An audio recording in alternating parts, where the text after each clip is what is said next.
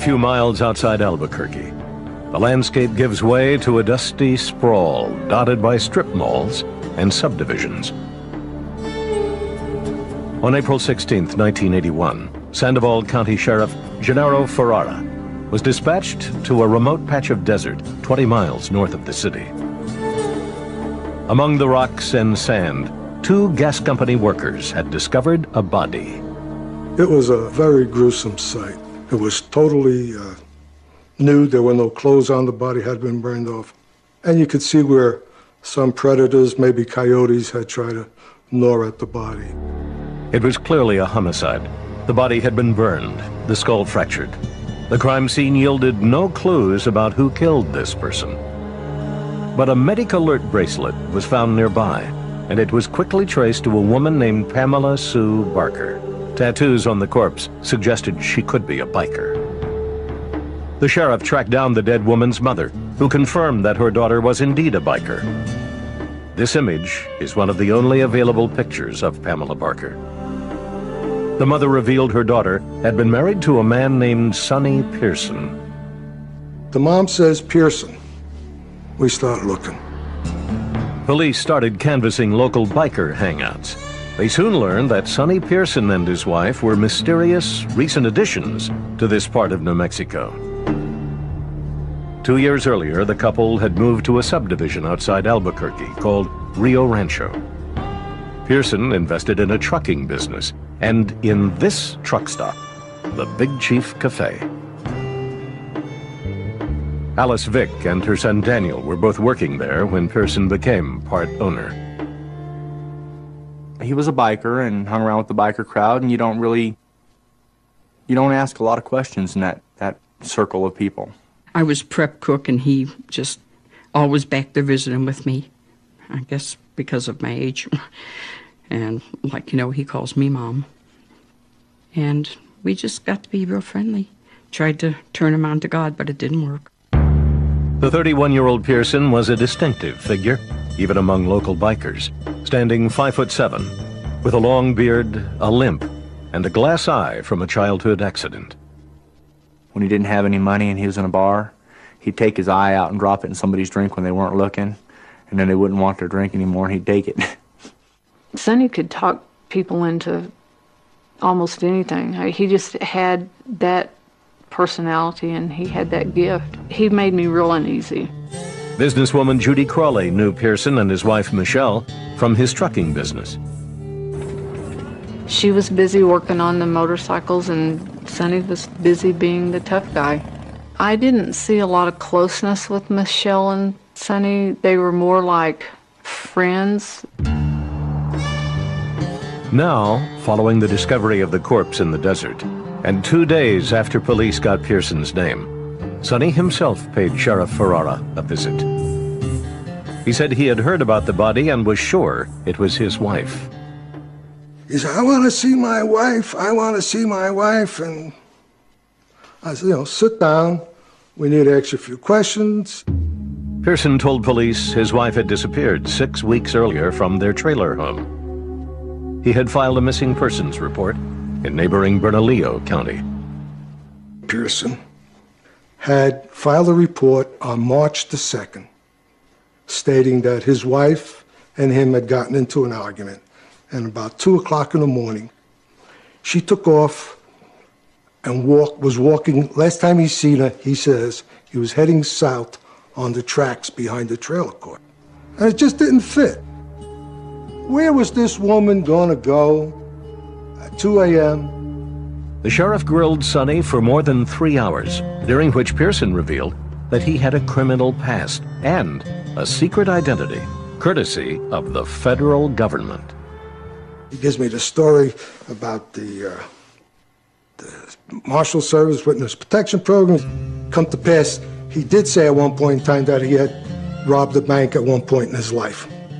Pearson refused to say much else, but did mention that he'd served time at the federal penitentiary in Atlanta. He dared the sheriff to contact the U.S. Marshal Service for more answers. Ferrara left Pearson in the interrogation room and went to call the Marshal Service in Albuquerque. I says, listen, Yeah, we know this guy. I says, you need to give me some information on what all. He says, well, we can't give out any information about his prior and this and that, but we have some other information. The marshal confirmed that his suspect and his wife had both received new identities as Michelle and Charles Sonny Pearson. Pearson's real name was Marion Albert Pruett. The marshal divulged one other startling detail. Apparently, the night before she disappeared, Pruett's wife called a marshal at home and said she was afraid her husband was going to kill her. The marshal told her to contact local police in the morning. That was the last anyone heard from her.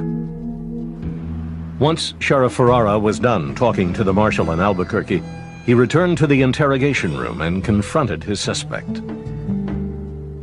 I told him, you murdered your wife. You did it.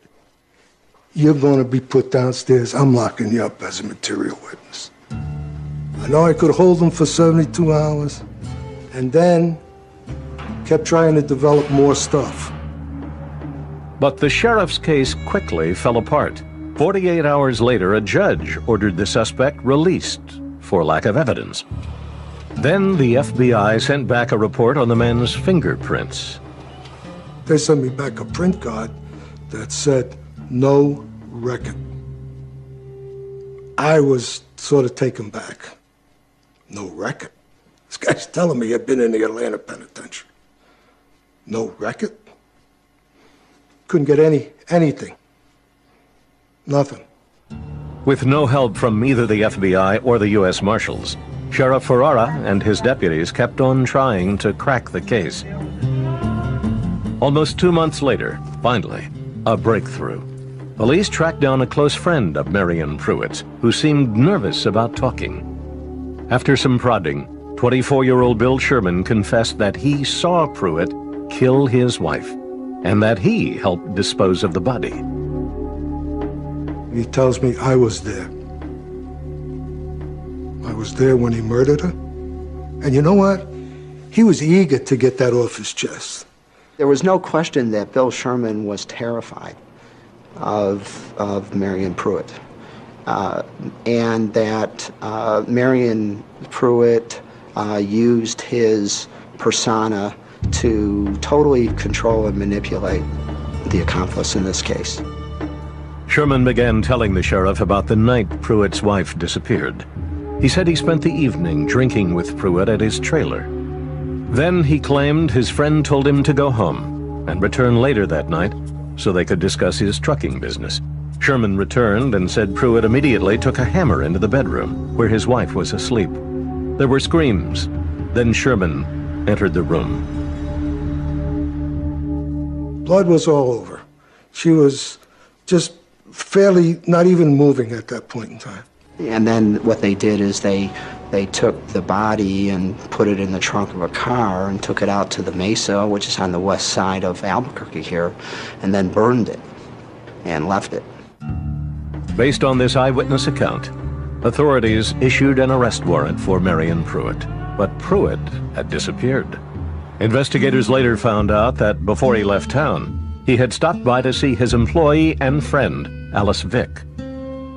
He just told me he had to leave because the law was blaming him for the murder of his wife, and he told me, he said, I swear to you on my mom's soul that I did not kill my wife. And those were his words when he left. Marion Pruett escaped New Mexico undetected and went on a nationwide crime spree. And because the Federal Witness Protection Program had given Pruett a new cleaned-up identity, the government would be widely blamed for allowing the rampage to occur. The guy that turns a wild animal loose to kill is responsible. It's not the wild animal. The wild animal is just doing what comes naturally.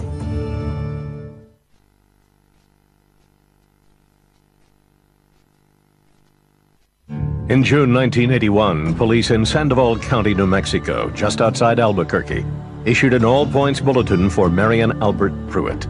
As a member of the Witness Protection Program, the man had been living under the name Sonny Pearson. He was now wanted for the murder of his wife. Pruett would elude capture for months, go on a killing spree, and in the process live up to a nickname he had carried with him since his teens, Mad Dog. What caused him to become this way, how he became that way, I don't know. I think he's a person who just liked to hurt, and hurt in the most severe way.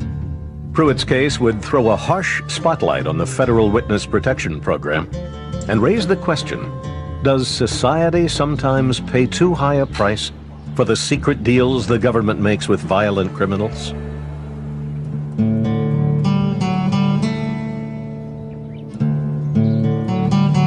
Marion Albert Pruett was raised in Charlotte, North Carolina.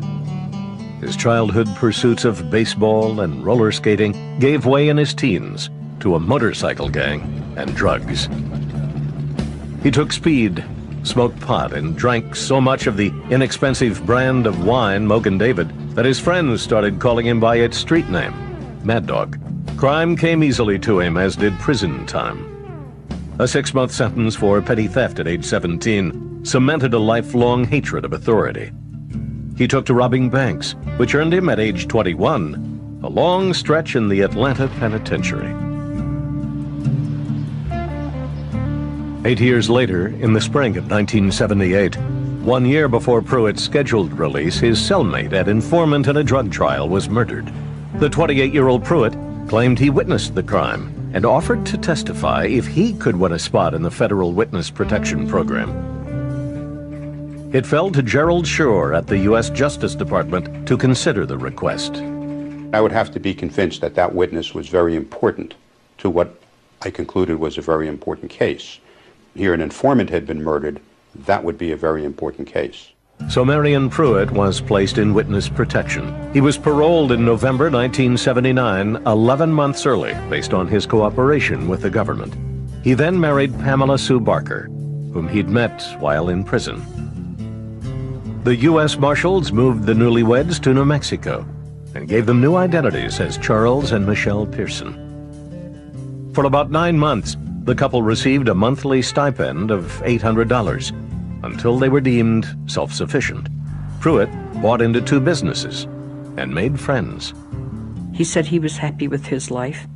He wasn't trouble, drank a lot, and I'd be chewing him out, telling him to eat instead of drink. And that's when he started calling me Mama. He'd say, yes, Mama, yes, Mama. But we never had any trouble with him. Always treated me great. But Pruett eventually did get into trouble. In August 1980, he was charged with disorderly conduct and resisting arrest after a barroom brawl. However, Pruett had no arrest record under his new identity, Charles Pearson. The judge had no idea what kind of person he was dealing with. So instead of a return trip to prison for breaking parole, Pruett received 6 months unsupervised probation. Just a few months later, Pruett's wife would turn up dead. Pruett became the prime suspect, but New Mexico authorities still could not get access to his real record.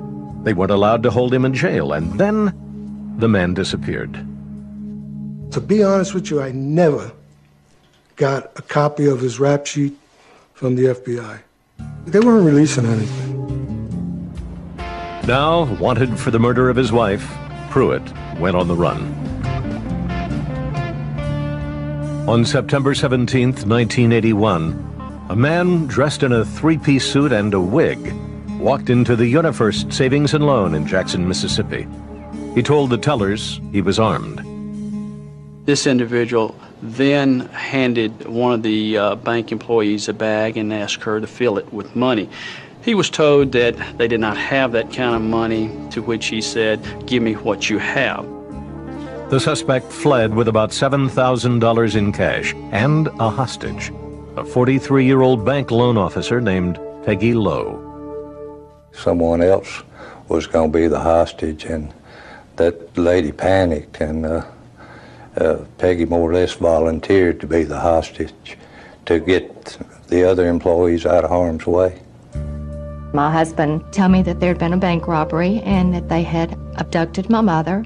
They didn't know where she was at the moment, but I needed to go to the bank, to the UniFirst, and my dad was there. The bank employees were there, the FBI, Jackson, police, TV reporters. Everybody was there. Police scoured the area and found Peggy Lowe's car parked behind the bank. Hoping to find her inside, they told her husband to open the trunk. It was empty. Within hours, a statewide manhunt was underway. Authorities circulated Lowe's photograph. Helicopters buzzed over state highways. The bank robber and his hostage were nowhere to be found. The FBI distributed a composite sketch of the suspect, drawn from eyewitness accounts, to field offices across the country. He, from physical stature, was a short person, I believe about 5'6", 5'7", wearing sunglasses, and he walked with a limp. Calls came flooding into Mississippi from Corpus Christi, Texas, Tallahassee, Florida, and as far away as Seattle, Washington. Each jurisdiction reported that it too had a recent bank robbery with a suspect matching that very description. Fingerprint evidence soon confirmed it. Marion Mad Dog Pruett had hit all the locations. This was little solace to the family of the still missing Peggy Lowe. Life at home was waiting for the phone to ring, waiting for somebody to tell us anything. Well, I was thinking, you know, maybe there's hope, but really after the second week, I knew within my heart that I'd never see her alive on this earth again. And he wasn't done yet. In Fort Smith, Arkansas, on October 12, 1981, a gunman walked into a convenience store and abducted the night shift clerk, Bobby Jean Robertson. Her body was discovered shot to death in a nearby wooded area. The suspect had escaped with $163 in cash.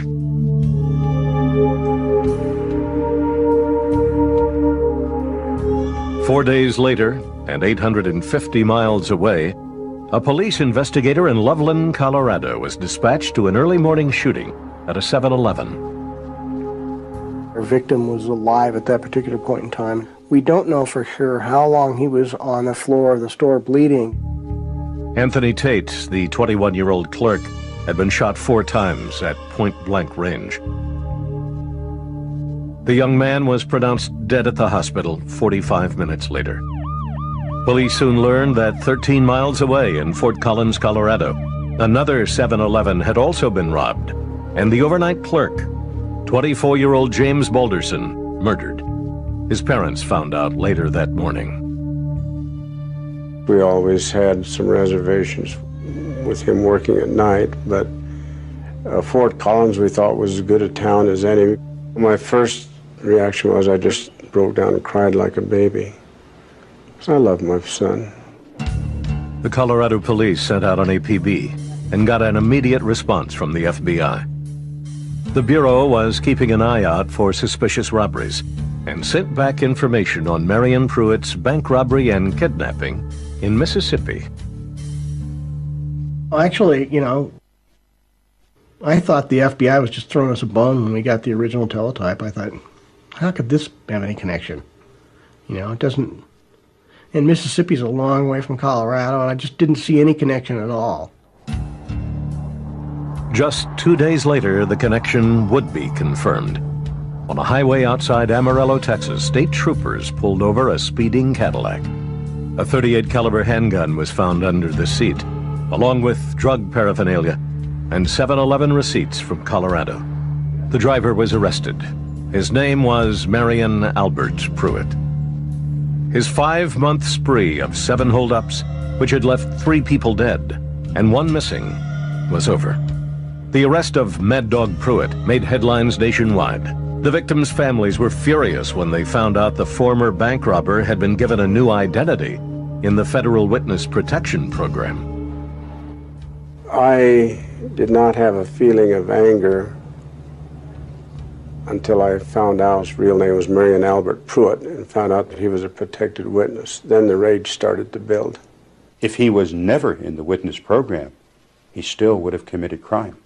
When I learned of Pruett's crimes, I was personally devastated by the deaths of every individual, who were young people, who were others, that he had killed. Were just wanton, reckless killing. The New Mexico sheriff who was pursuing Pruett for killing his wife believed the crime spree never had to happen. Gennaro Ferrara insisted the FBI and the U.S. Marshals failed to give him assistance when it mattered. They're supposed to send us the information, especially when we got him arrested and on the card it says material witness homicide. Don't you think that they should have shared a little bit with us? They turned this mad dog out on society. Pruett was first extradited to Jackson, Mississippi to face charges on armed bank robbery and the kidnapping of Peggy Lowe. Authorities chose Mississippi because Lowe was still missing. 2 weeks later, Pruett confessed to police that he had killed her and agreed on October 28, 1981, to take them to the body. As they drove to a wooded area near the Mississippi-Alabama border, Pruett recounted the last 2 hours of Peggy Lowe's life. He said that after robbing the UniFirst Bank in downtown Jackson, he'd driven 125 miles east over the border into Alabama. He found an abandoned dirt road, then he stopped the car.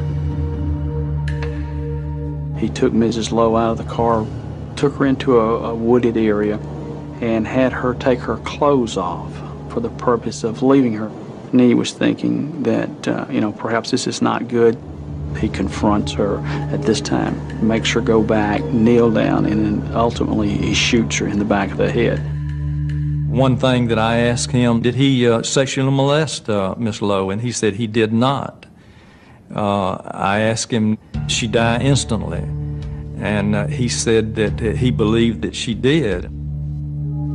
The agents followed Pruett's directions to a clearing where they found Peggy Lowe's decomposing body.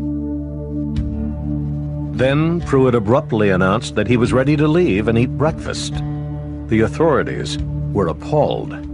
He had showed us, admitted to us that he killed this lady, and now I want something to eat. That's when the old good American red-blooded law enforcement man's blood gets real high. That's when you want to take the law into your own hands, but you can't. That same day, after Marion Pruett was driven back to Jackson, Mississippi, he granted an interview to 4 local reporters. From the start, he was remarkably candid about his crimes. I've become a mad dog killer. I've done so much cocaine. And I don't mind telling you, I killed the 2 people in Colorado and the 1 in Arkansas, too. That's how, about a $4,000 a week cocaine habit, okay? It was a stunning pre-trial confession. Pruett explained why he had become a killer. He blamed it on drugs. Peggy Lowe's death was something that it was just, I was too high, it was accidental, and it was something that shouldn't have happened. You were high on cocaine? Yeah, I was. That and methadone with ether base and crank. Were you California crank. You think so? Okay, you said you were trying to embarrass the federal government. In what way? Pruett said he had harbored a grudge against the government since his first stint in prison as a teenager. Now Pruett added one more reason to be angry. He believed that the sheriff in New Mexico had told the press about his protected witness status. And they let them tell everybody there that I was a government witness, and so was my wife. In reality, that information was only released after Pruett fled. Pruett used his bitterness as an excuse. I started out just to rob banks and embarrass the government, and there was a killing involved. Then I got a little bit more crazier. He was so resentful that he was unwilling to give the government credit for capturing him. The police in Texas did not apprehend me. I let them catch me. I guess, surely you're aware of that. Me with if I've killed 5 people and I got a 38 under the seat, what the hell am I doing going through town 69 miles an hour and not pulling a gun on them? It was a bizarre performance from a man who hadn't faced trial on any of his most recent crimes.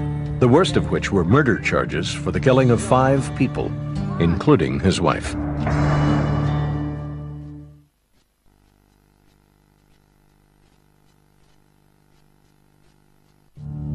At the end of October 1981, captured spree killer Marion Mad Dog Pruett held a 2-day press conference in Jackson, Mississippi. He was facing charges for killing his wife, as well as 4 other murders. Even so, he discussed his life in the Witness Protection Program and his nationwide crime spree. How did you do it? I was a solo artist. His statements also offered a glimpse into the workings of a criminal mind. He explained why he targeted savings and loans. 99% of the savings and loans are run by female and female managers. And women have, not equal right things I'm getting into, but women has more common sense than a man does when it comes to bodily harm, okay? Where a man would try to play gun-ho. The FBI says, don't play hero. How much money would you say that you came across in these robberies altogether? Is there any way, or did you spend it quickly? Yeah, I spent it very quickly.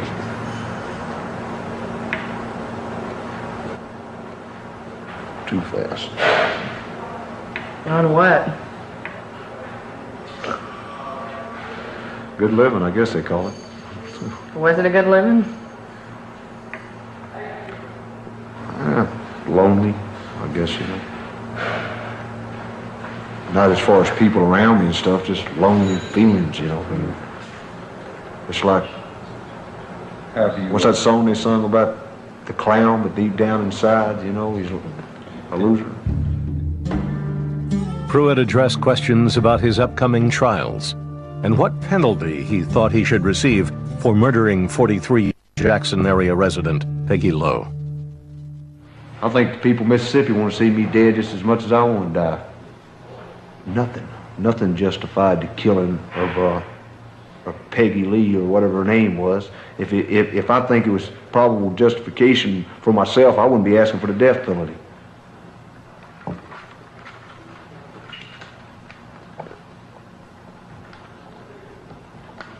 I killed an innocent person. It's that simple, okay? Do you think that you will gain anything by talking to the 4 of us? Or do you hope to gain anything by talking to the 4 of us? I hope I can gain the support of the people that will turn around and help me. You know, maybe this kind of sounds crazy, me asking the people of Mississippi to help me, but I'd like for them to help me, you know, for the state to have me to put me to death. In other words, you didn't want to stay in prison the rest of your life? That's my question. No, I don't think so, because right now society and everything is, as far as getting so weak about violence and clearing the criminal's mind and everything, they might have probed me in 10 years. I wouldn't have been but 42 then. I'd have still been ready to go raise hell again, wouldn't I? Pruett might have saved the people of Mississippi the expense of a trial, but despite his bluster, he pleaded not guilty and left his fate to a jury. Pruett requested to act as his own attorney. The judge agreed, but appointed lawyer William Kirksey as one of his advisors. Kirksey didn't think much of his client, but he also didn't think Pruett was the only one to blame. Part of Marion Albert Pruett's crimes should be laid right on the lap of the United States government. They protected him. The people of Mississippi did not, the people of New Mexico did not, or these other states. Marion Pruett's trial for the murder of Peggy Lowe began in April 1982 in Columbus, Mississippi. If there were any doubts about the outcome, Pruett quelled them by insisting on taking the stand. There was some electricity in the air, there's no question about it, in the courtroom. Pruett recounted robbing the UniFirst Savings and Loan and how he took Peggy Lowe to the woods in Alabama and murdered her. I guess the worst part of it was his description of it and what he was doing, and all he was thinking about was getting his fix and all, and it was just so hard to restrain myself. Pruett displayed needle marks on his arms to the jury. His defense, he said, was that the drugs made him kill. He refused to take blame for his true inner self, and his true inner self was a murdering scumbag. And I hate that my mother had her last thoughts were with him and had to look at him. The jury only took 3 hours to determine that Pruett was guilty and deserved the death penalty. The judge agreed.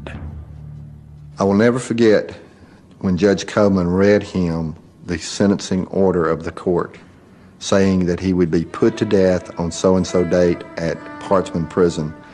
This mean, tough guy, who I say is a punk, his knees buckled and he almost went to the floor. I will never forget that. Marion Pruett racked up another death sentence in Arkansas for the murder of convenience store clerk Bobby Jean Robertson. In Colorado, in exchange for 2 life sentences, Pruett pleaded guilty to killing the 2 other clerks, Anthony Tate and James Balderson. This plea bargain satisfied Balderson's father. I figured Pruett would never see the light of day again, which was fine with me. Then in February 1983, Pruett appeared in a New Mexico court to stand trial for the one crime he maintained he did not commit, the murder of his wife, Pamela Sue Barker. He was tried under the name he received in the Witness Protection Program, Charles Sonny Pearson. During pretrial motions, the defendant criticized Judge Thomas Meskel for refusing to grant a change of venue. I have a couple other requests I'd like to make. One is I want a gag order on the, gag order on the case. I'd like the news media removed out of this courtroom. I believe this is nothing but a political trial for certain people to use as stepping stones for their political future on me, okay? Pruett was a very hostile individual, but he was also a person who liked and I believe craved attention.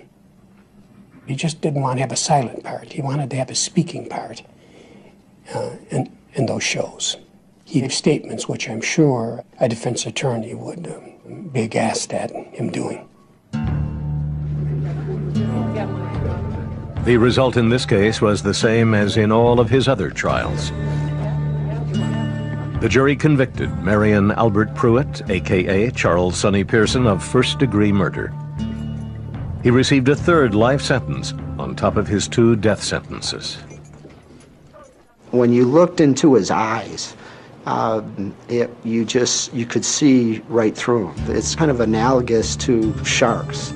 When you look into their eyes, you see ice.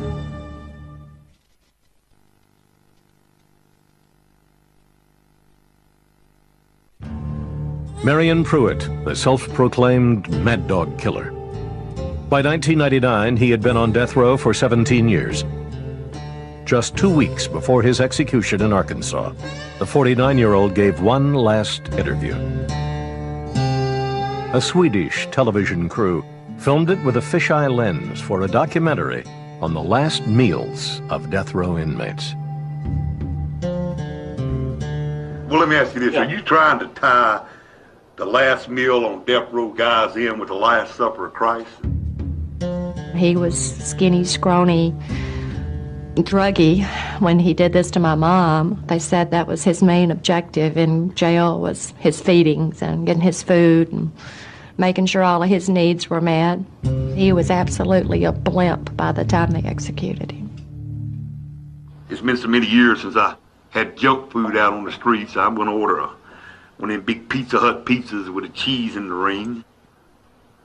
I'm going to order about 4 big Burger King Whoppers and French fries and about 3 big 2-liter Pepsis, a bucket of ice, a bottle of ketchup, some salt, and I want a big plate of eggplants rolled in cornmeal and deep fried, and then some squash rolled in cornmeal and deep fried, and some okra rolled in cornmeal and deep fried, and a big pecan pie. And I'm going to eat from, you say I can do that, I'm going to get my money's worth out of that last meal. In the years following his killing spree, Pruett had professed a belief in God. He had decided to forego his last set of appeals and let his death sentence proceed unimpeded. Buddy, I was a devil. I mean, I wasn't nothing nice. How could I honestly take a life and say you can't take mine? I got no beef whatsoever with mankind. Pruett said he accepted his fate and was no longer angry. But I believe in my heart I should die for what I've done. I really do. But the last 17 years, the one thing it's done, it gave me a chance to receive the Lord and to get to study this Bible for 14 years.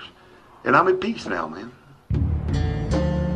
Pruett had maintained contact with some people on the outside, including Alice Vick, a friend from New Mexico during the period when he was in the Witness Protection Program. She believes Pruett had a true religious conversion in prison. He just got mixed up with drugs and it made him crazy. He did some horrible, horrible things, but like I told him, if the Lord could forgive him, I sure could. And I did. I know I'm forgiving them, you know. And that's going to be my last words. Marion Pruett's execution went forward as planned on April 12, 1999, in Grady, Arkansas. All of our family went, even though he wasn't being executed for my mother's death. We were grateful that point in time that he was going to get just treatment for what he did to other people besides her. And just out of support for them, we wanted to be there. Pruett was strapped to the lethal injection gurney. He begged God and the family members of his victims for forgiveness before the needle was inserted in his arm. Okay, it's official. They administered the lethal injection at 8:04. Pruett expired at 8:09. Pruett's execution closed the book on one of the Federal Witness Protection Program's worst embarrassments. His brutal crimes had brought unpleasant publicity to the program. It's operating on the premise that one criminal is going to testify against another criminal and tell the truth. Well, I think experience has shown, as in the case of Pruett, that if you offer incentive to a person, he'll testify to whatever he thinks you want to hear.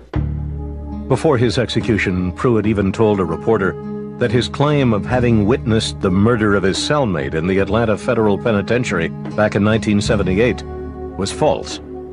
That testimony had earned him his place in the Witness Protection Program. He now insisted that he was the real murderer.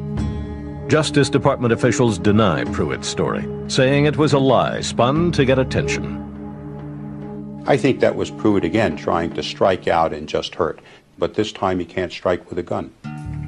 The former director of the program for the Justice Department, Gerald Schur, says that Pruett's killing spree was a sad but rare aberration. We had never had this happen before with anyone who had been in the witness program. The witness program didn't go wrong in the Pruett case. Pruett went wrong in the Pruett case. If I saw Pruett again today, yes, I would put him in the program in prison, and I suppose I would be inclined not to put him in the program when he left prison, but how would I ever stop him from killing? He was determined to murder. After Pruett murdered their son in 1981, Frank Balderson and his wife Betty started lobbying against the Witness Protection Program. They testified before a congressional committee, demanding that surveillance of protected criminals be improved. 3 years later, in 1984, Congress amended the program. It gave new directives to the Justice Department, which raised the standards on who would be allowed into the program. These included mandatory psychological testing of prospective witnesses. Congress also provided compensation to victims up to $50,000 for their losses due to the crimes of protected witnesses. Frank Balderson and his family eventually collected $25,000. We had to make a claim for it. My wife wanted to go ahead and make the claim, make them pay through the nose, so to speak. And our friends and relatives encouraged us to do that, so I did, but there's no amount of money can compensate for the loss of our son. The Balderson family is still angry with the Witness Protection Program. Even some in law enforcement wonder whether the Pruett case was handled properly. I don't know, I had mixed feelings about it. How many crimes can a person commit before his true identity is revealed to the public? This program was responsible for making this country significantly safer. Unfortunately, some of those people entering this program were still going to commit crime, still going to commit murder, and there was that one Pruett that committed so many murders that sort of